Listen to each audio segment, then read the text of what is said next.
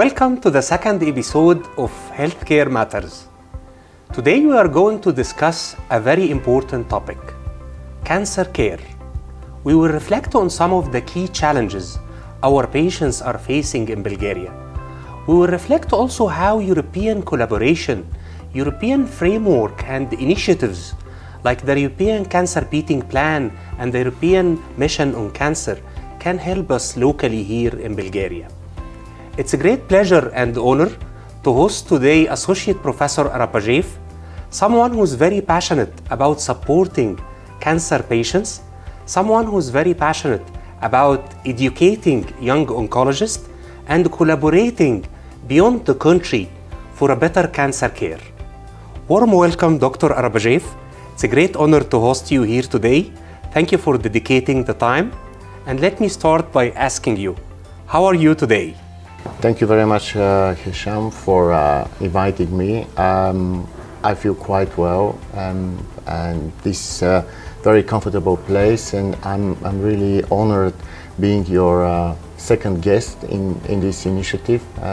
Congratulations for having this series of interview. I believe it changed the landscape of healthcare in Bulgaria. Thank you. If we start to reflect on some of the key challenges our cancer patients are facing in Bulgaria, and how can we address them to improve the cancer care pathways? Very good question, and challenges is a very good word for the situation with cancer patients in Bulgaria, but I wouldn't say only in Bulgaria, because challenges in front of cancer patient and cancer care are elsewhere in Europe. But coming back to Bulgaria, I believe that cancer patients need to see that we have a very sustainable care about them, that we are very well prepared according to the international standards, international treatment protocols. I have a feeling that right now the biggest challenge for cancer patients in Bulgaria is to find the right pathway to the specialized hospitals where they can get the most and the best professional treatment for the particular disease.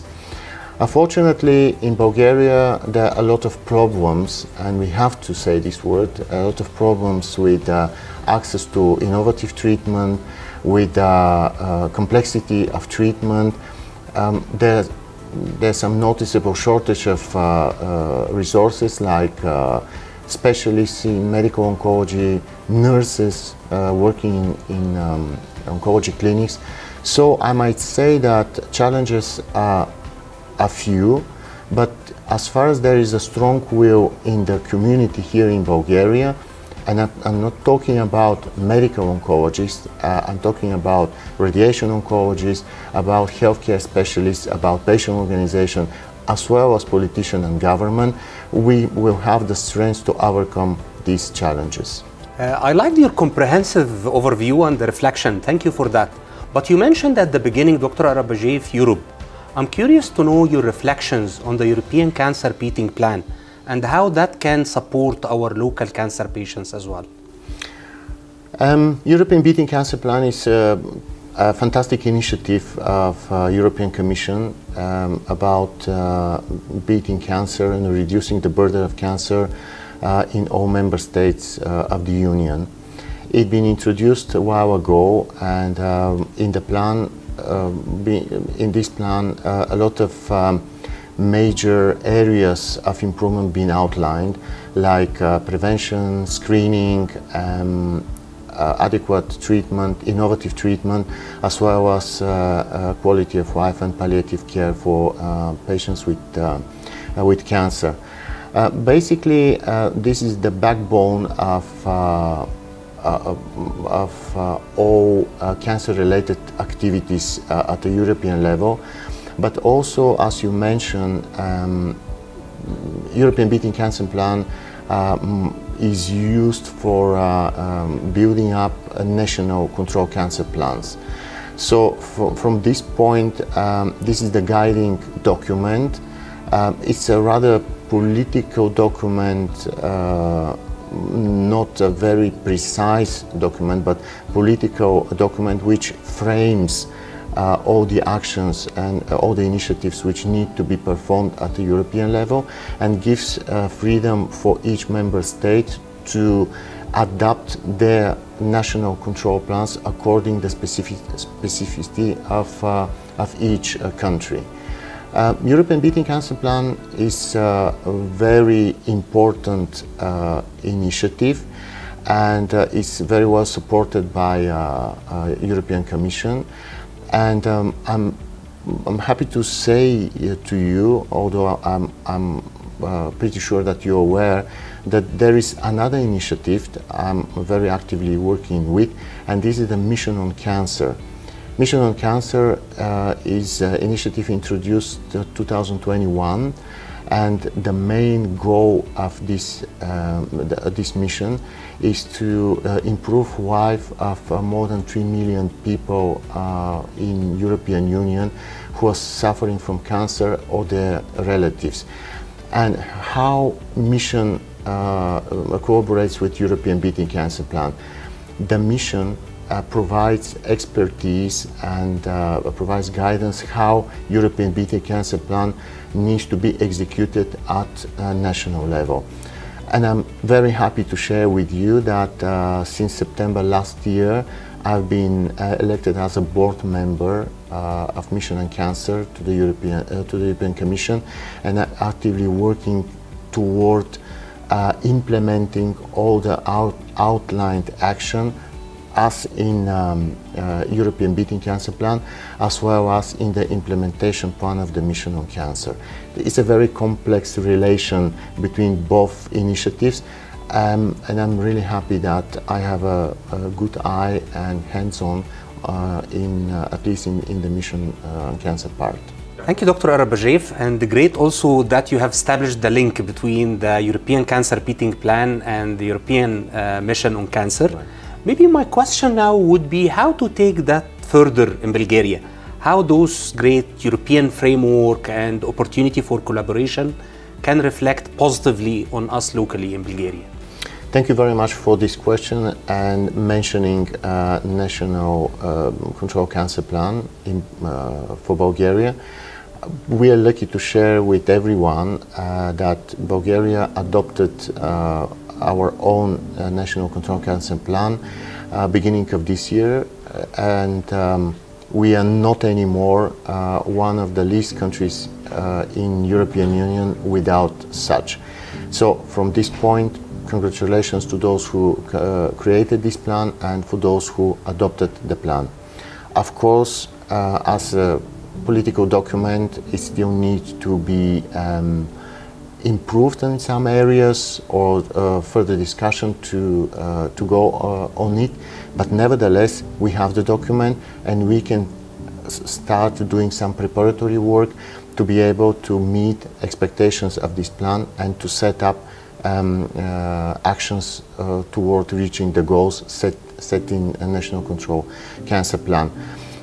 It's really good, probably it's anecdotal, but it's really good that we accepted at a bit later stage, at a bit later than the rest of other member states, because while authors prepare this plan for Bulgaria, probably they take the best practices out of others member states' control cancer plans. So I believe that ours is pretty well structured, and one of the biggest benefit of our control cancer plan is that we also put a financial frame.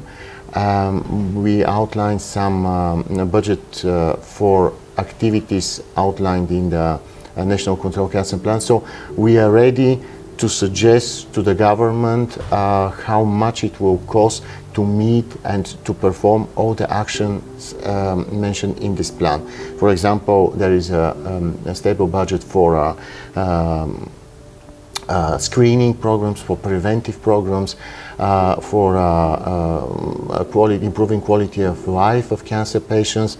So once the discussions start in more concrete and more concrete actions are outlined, we have even financial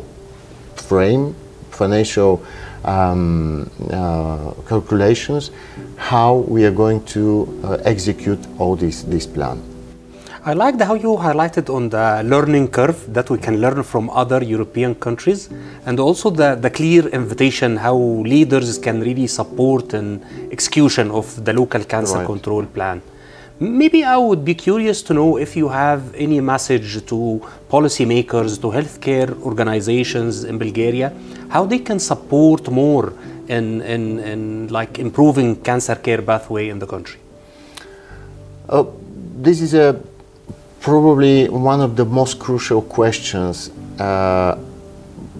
about which will outline the future of this plan and the future of cancer care in Bulgaria. It must be clearly said that all the action put in this control cancer plan cannot be executed or realized by a single entity or a single organization, and definitely this plan requires a kind of unification of all stakeholders who are responsible for performing tasks and actions in the plan. In the plan, they are pretty well recorded, so they're pretty visible. We just need to initiate an open discussion between all these parties, between patient organization, non-profitable, non-governmental organization, government itself, as well as scientific organization and individual specialists in oncology or other individuals.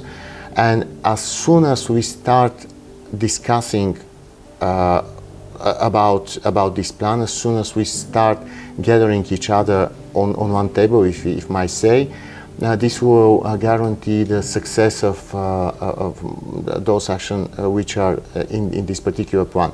And the most important thing right now, I believe, are prevention and screening, because my opinion as a medical oncologist and clinician treating cancer patients is that in terms of innovative treatment, Bulgaria sits pretty well comparing to other European countries. We have a very good approval policy. We try to shorten time for approval for innovative treatment, but in terms of preventive actions, actions for reducing tobacco consumption, alcohol consumption, air pollution, and several others, as well as preventive programs for colorectal cancer, cervical cancer, lung cancer. These are the most urgent actions we need to take, and they cannot be set without all parties involved getting together. A great invitation for really preventive healthcare, yes, with more focus on prevention and diagnosis, along with the two important points you mentioned at the beginning: unification and alignment on the direction, and a lot of collaboration and sitting together around the table. Right. Thanks so much, Dr. Arabadjiev. Would you have any additional reflection on this point? Well, I believe that the future of healthcare, in particular cancer care in Bulgaria, indeed is somewhere between the two words you just said, collaboration and alignment. So basically, we need to take this very seriously, because the plan itself is a very structured document, but we need to start working on it, and we need to set higher goals and to look into the future, because citizens in general and patients are expecting this from us. It's not only a matter of who is treating best cancer, it's not a matter who is talking about cancer best, but it's the matter of complexity of the care for cancer patients. This is the first point. And the second point, and I might ask you for your answer, are clinical trials. I've been involved with clinical trials for many years, and I'm really happy to see that those clinical trials have been involved and now a pretty standard routine practice on medication products we somehow evaluated, assessing clinical trials. Now we routinely use, in particular, immunotherapy, targeted therapies, and so on. So, what's your opinion? How about clinical trials in Bulgaria? Do you encourage continue doing clinical trials in Bulgaria? Do you see potential in clinical trials, and do you encourage us medical doctors to more and more to get into clinical trials as well as patients? From industry standpoint, I would say that Bulgaria is attractive for clinical trials in general and specifically for oncology clinical trials. I think moreover Bulgaria has the potential to grow even further in terms of clinical trials. Usually when we assess the attractiveness of single country for the clinical trials, we look into different dimensions.